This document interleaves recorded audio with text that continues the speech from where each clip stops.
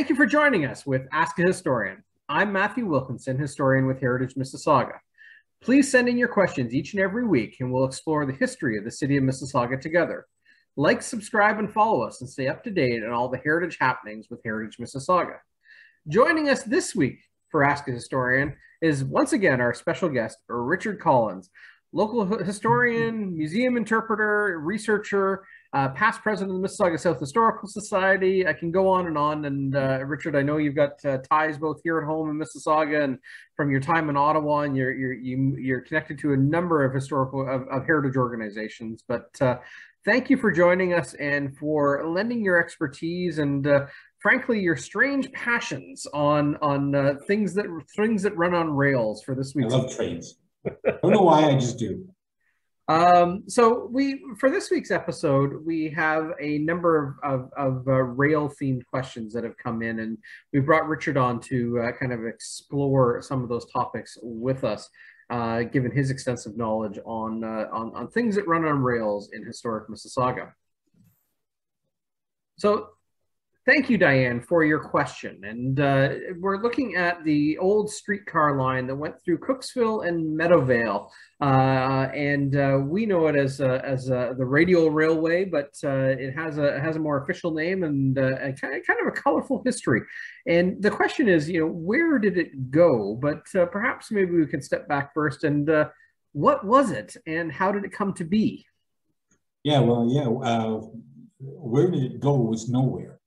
That's part of the problem. It was called the Toronto Suburban Railway, and it was a radial railway. Radial is a very Canadian term. You don't use that much in the US and in Britain, but it meant electric railway lines rather than steam-powered trains.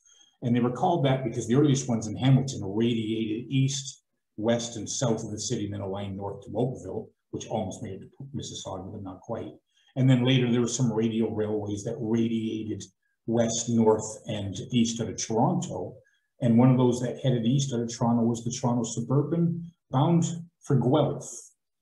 And it made it there, it made it to Cooksville in 1915, made it to Streetsville later on in 1915, finally got to Guelph in 1917. And they just ran trolleys, like single cars that were powered by, there'd be an overhead trolley pole, that's what they called them, trolleys. That would connect, that would gather electric power from overhead power lines, kind of like transmission lines. And so that ran from 1915 till 1931. So it's around 14 years, 15 years. And it was mostly because it went nowhere. It came close to Cooksville, about where Square One is now. So if the Toronto Suburban were around today, it would be like a really important GO Transit line because it goes behind what was Square One and goes through some heavily populated areas. But at the time when Mississauga was all farmland, its nearest stop close to Streetsville was a good 2 miles east of Streetsville. So it was useless for them. Say well north of Cooksville at the time. Square One's busy now, but the village of Cooksville was way farther south. It went through Meadowvale and Churchville, so they could use the service. But for the most part, it didn't go near anyone. So it didn't get a lot of traffic.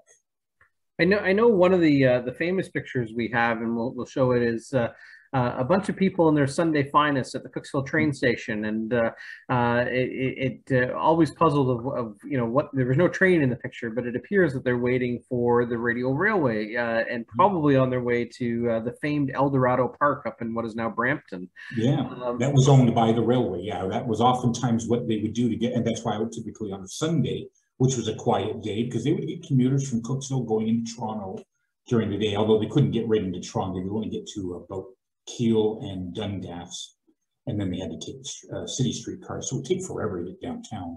But on a Sunday, you'd go in the opposite direction. You'd go to El Dorado Park, which was owned by the railway, and that encouraged people. And again, the rides were powered by electricity. Most people didn't have electricity then.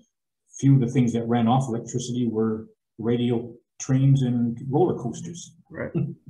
And I guess kind of to set the scene for it as well, I mean, you mentioned they were kind of single car trolleys that were ran on overhead electrical wire.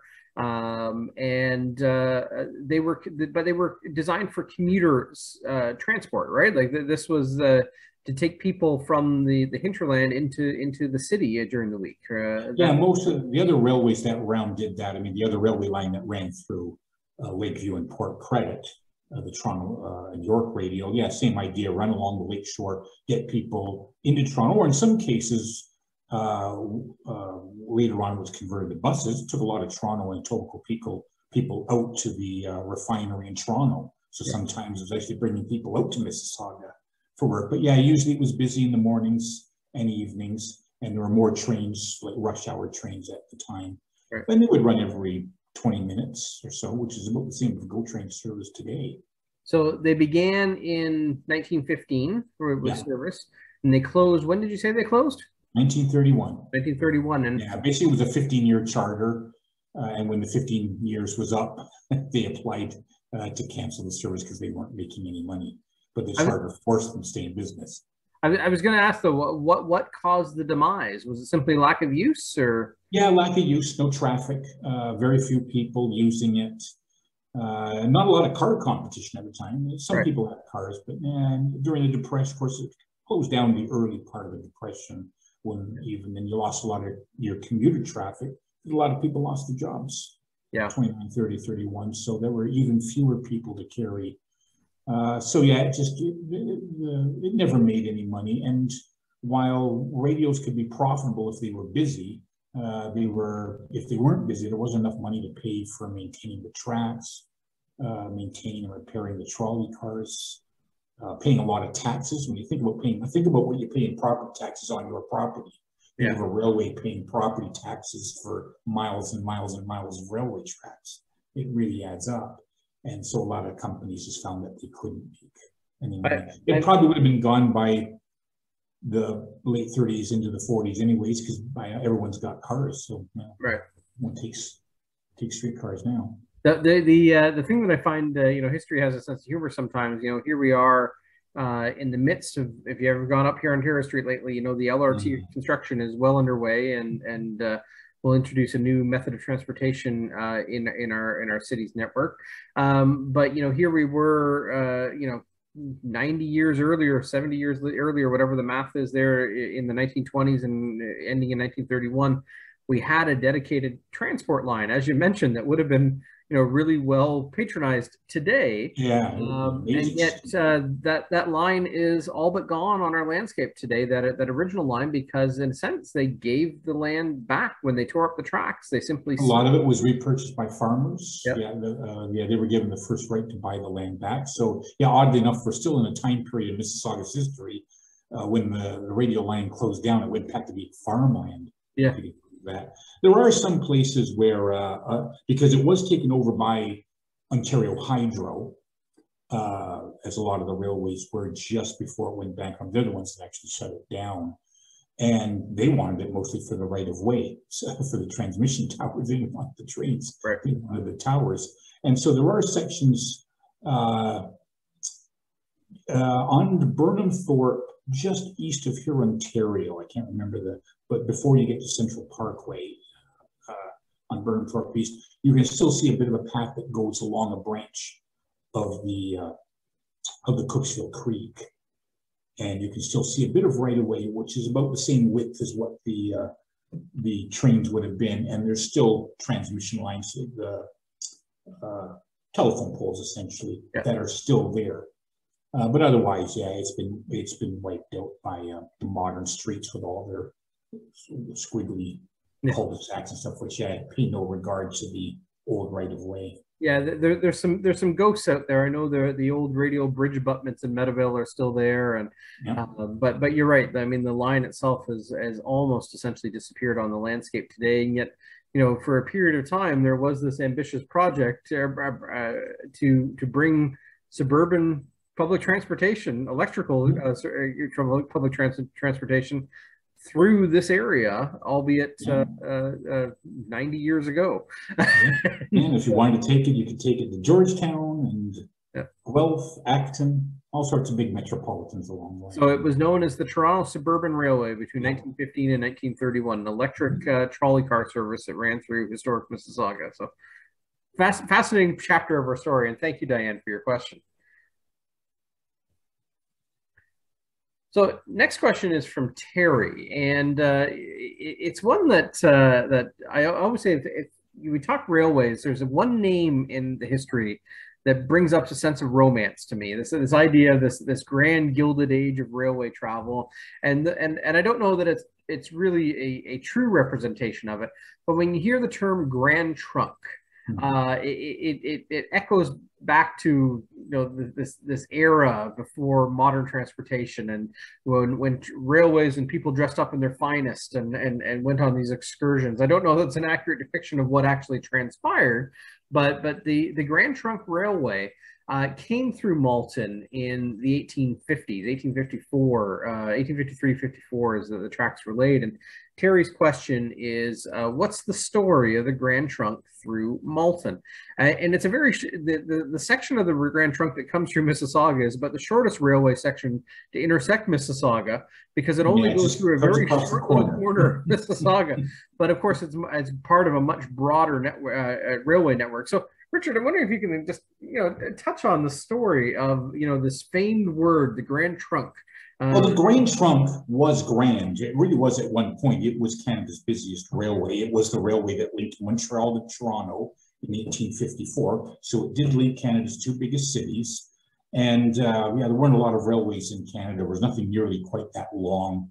So it was, and it was financed with British money. So they tend to use the word grand or great in the name of their railways. And it was a marketing scheme more than anything. But it was a grand railway, and it was a trunk railway in the sense that the government was giving money to any railways that would build trunk lines that would connect the major cities. And as long as that could be defined as a trunk line, then you could get government grants to help build the line, which the developers of the Grand Trunk did. They were looking for government money wherever they could get it. So they built between Montreal and Toronto, got to Toronto 1854. The line didn't get to Malton until 1856. Okay.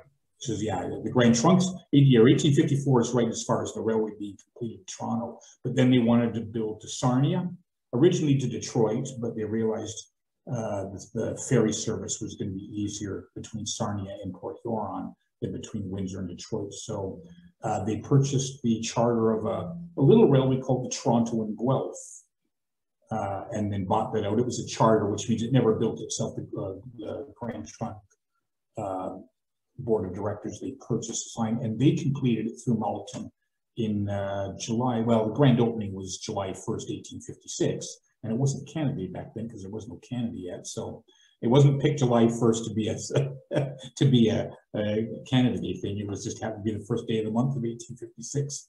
And they had a grand opening ceremony for all the stops along the way, including, a stop in Malton, just at that little corner of the city. And that's the Grand Trunk. And it stayed a fairly powerful, influential railway until it started losing money in the 1920s because it grew too big, too fast, started buying up a bunch of other less profitable railways. And then in 1923, it was merged into a couple of other railways that had already become Canadian national. And that's why you see CN up there now. I was going to say, it's that line, which is still, I always tell people it runs on the same right of way. It doesn't mean it's the actual same railway. They certainly upgraded the infrastructure over time, but the right of way is what was established really at the formation of Malton itself. And I love the fact that the old Malton town site is oriented to the railway and not the road network, and so you have like this railway town in a sense that was laid out around the railway, the highest order of transportation at that time. And so 1856, July 1st, you said we had the grand opening of the Grand Trunk through Malton, and really helped shape the identity of that community for a generation or more. And it's still there. It still defines the streetscape of that community. The crossing of the railway is the old downtown core of the original town site of Malton. Yeah, I hadn't thought of that before you mentioned. You think of Port Credit and Streetsville are centered around the river because the river was the main source of transportation or for power. and all that. Yeah, and Cooksville was the intersection of two roadways at the time. Yeah, Malton is that one case where the town center is defined, where the Grand Trunk said, we're putting the station here. And they laid out the town and the business, the downtown area was located where the railway said, we're putting our station. And that's typical of a lot of towns, especially when you get out to Western Canada. The railway was there first and the town grew up around the railway.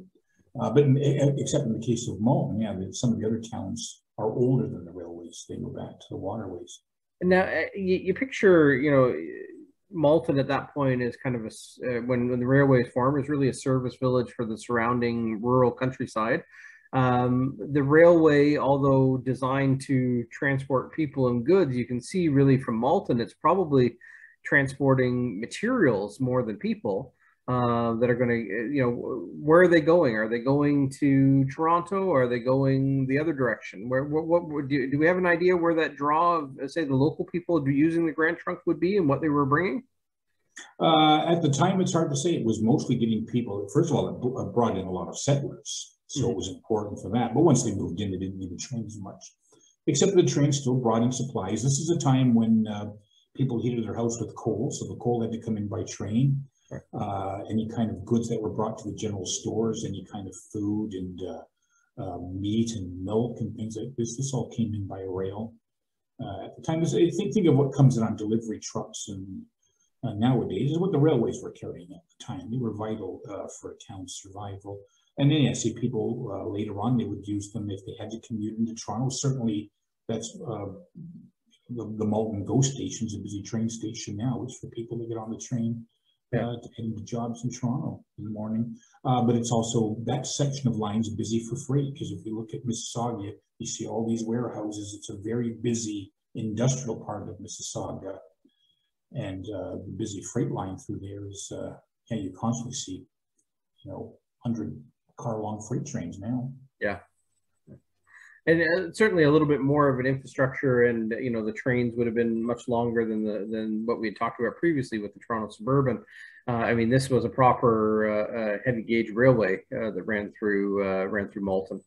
Oh yeah, it was a full-size steam railway, and as the trains got bigger in general across North America, the trains going through Malton got bigger, steam, and then finally diesel, and then maybe electric someday. Right.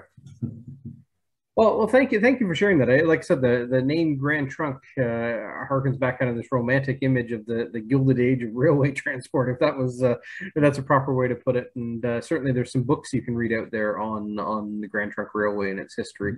So for that, thank you for sharing your knowledge, and Terry, thank you for asking the question.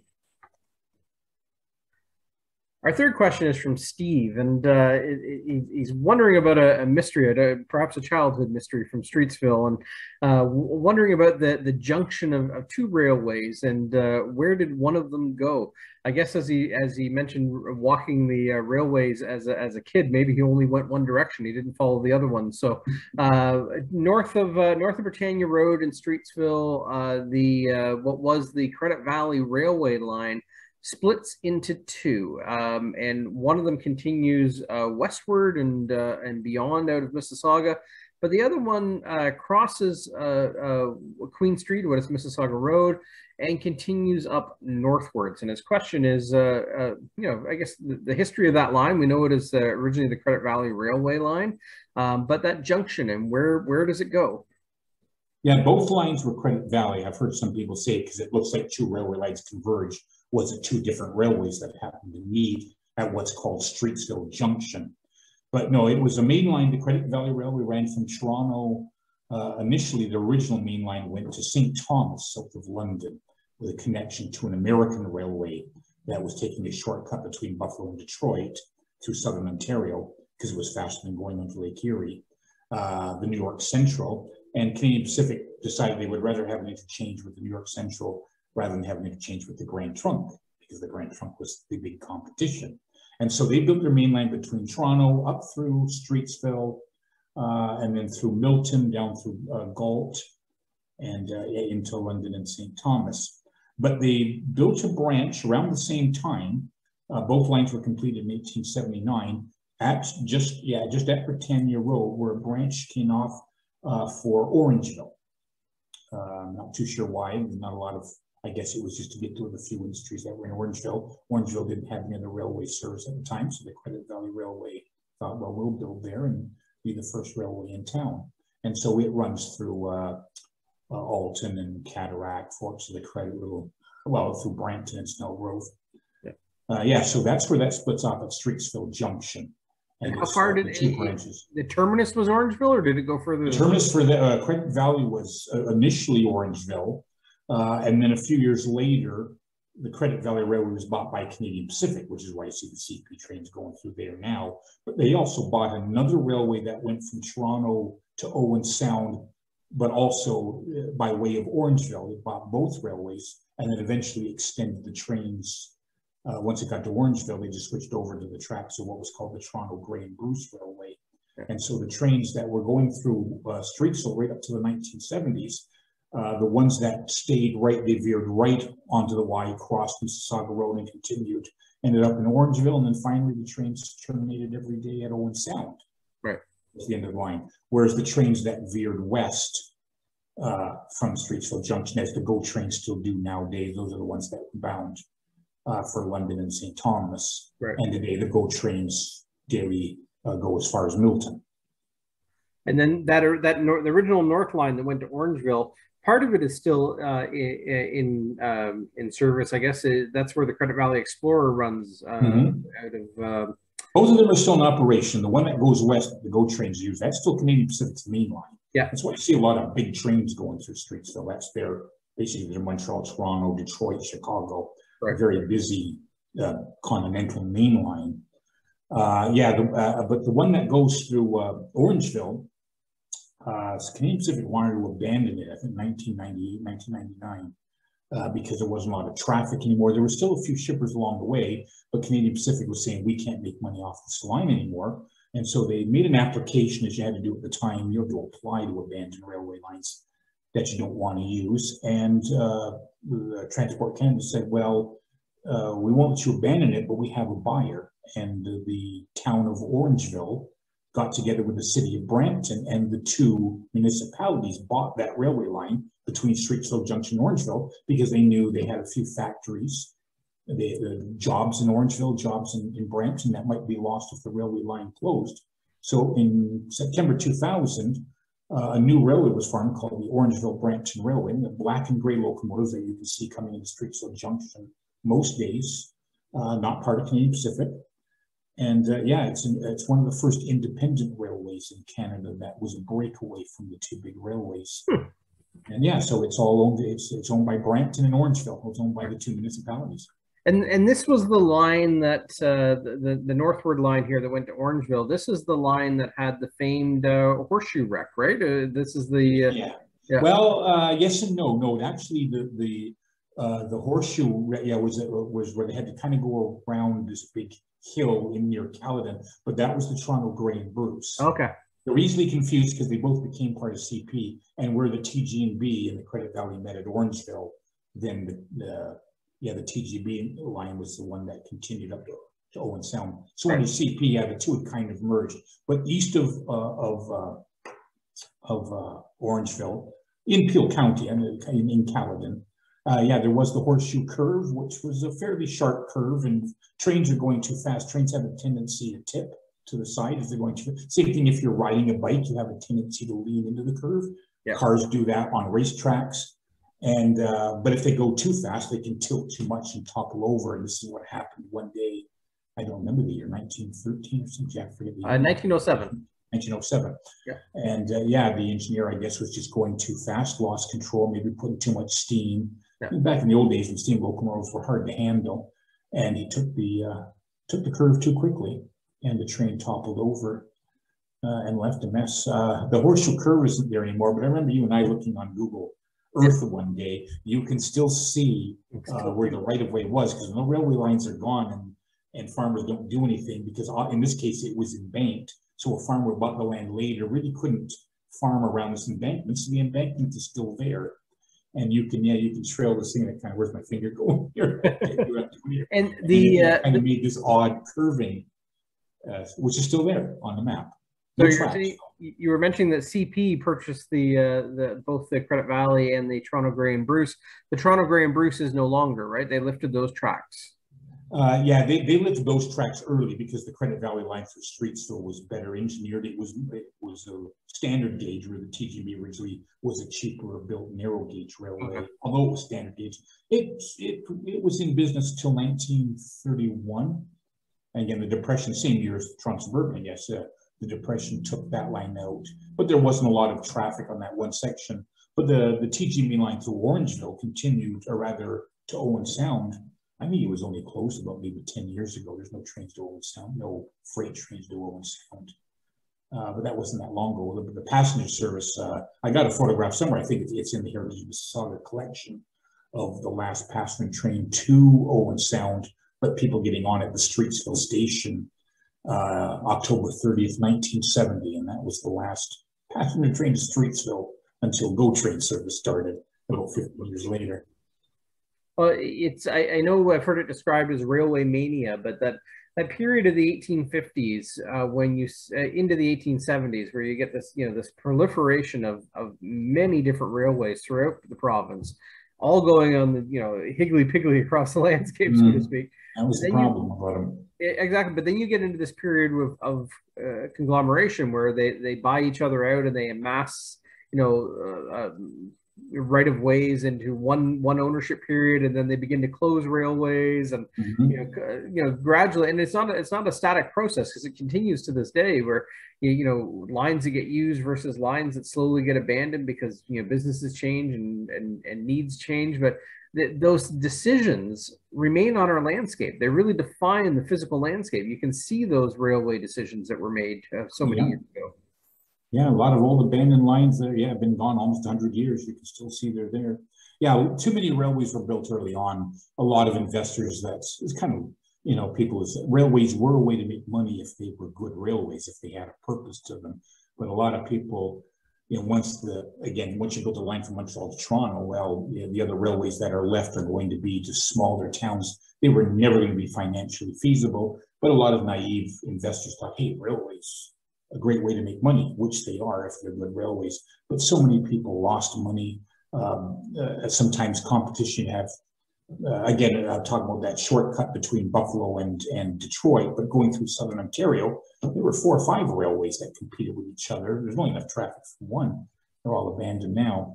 But yeah, all these small railways would eventually be bought up by either CN or CP, and then they pick the best pieces of the railway lines, half of this railway, and match it up with half of another railway they purchased, and abandon the 2 bad sections and keep the 2 good sections to create a route. Yeah. And that's pretty much how CN and CP got to be, by taking over all these oftentimes doubtful railway projects. And even in some cases, it hasn't happened in Mississauga yet, but it might. But in the 1990s, there were a lot of railways, again, when CP wanted to abandon the line to Orangeville, and they found a private investor to take over the line, which happened. There are cases in Canada where CN and CP sold the lines. Another company made them profitable again with lighter union regulations and things like that. And then the railway said, hey, now that this other company has made this line profitable, we'll buy it back again. And so that's happened. Who knows? The Orangeville Brampton Railway might end up back in CP's hands. Profitable railway. Well, Richard, your wealth of knowledge, I've always relied on you for many years on anything that runs on rails, and perhaps we can do a future episode. I'd love to explore some of those finer point stories of some of the early railway history. The Credit Valley Railway is a fascinating one, and the third giant, if you will, and one of those ones with grand aspirations. It probably came along a little too late in the game to profit. But well, there is an interesting story. We won't do it today because it would take too long. But there is a great story about the Credit Valley Railway and the Goodrum family in Streetsville, and tragedy that took place literally on the day the railway line opened. And a house that still survives. And the house is still there on Main Street. So definitely, we'll do that another time. And you know, I've always been fascinated. We've touched on the past of when we didn't touch on it in this episode, but when the Great Western opened, which is a railway line that runs parallel to Lakeshore Road, when it opened, there was a farmer in the Clarkson area that said no. And he was holding out for too much money. He knew the railways had the money. He thought, he needs my land to get between Hamilton and Toronto, so I'll hold out for what I can get. So we'll explore that story on another episode. So Richard, thank you so much for sharing your knowledge and your passion for railways with us here, and really appreciate your time. No, thanks for inviting me. Anytime. Wonderful. So thank you for spending time with us here at Ask a Historian, and for joining us each and every week. And keep sending in your questions, and we'll continue to explore the stories of our city each week. And don't forget to like and subscribe and stay connected with us here at Heritage Mississauga.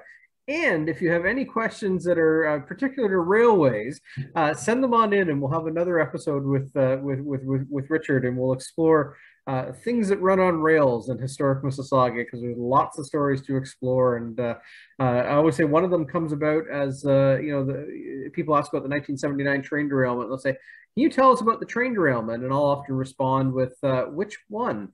Of course, there were more than one train accident. Of course, most of us only recognize one for obvious reasons. But there were multiple times when things happened on railways through Mississauga. But just a fascinating story of this chapter of our city that, you know, not just Mississauga's story. This happened throughout the province, and this railway mania era, and Mississauga was in the midst of two major urban areas that were spreading outwards, and we benefited with the arrival of railways, and they helped define our landscape and a generation of people. So with that, thank you for joining us with Ask a Historian, and we'll see you next week.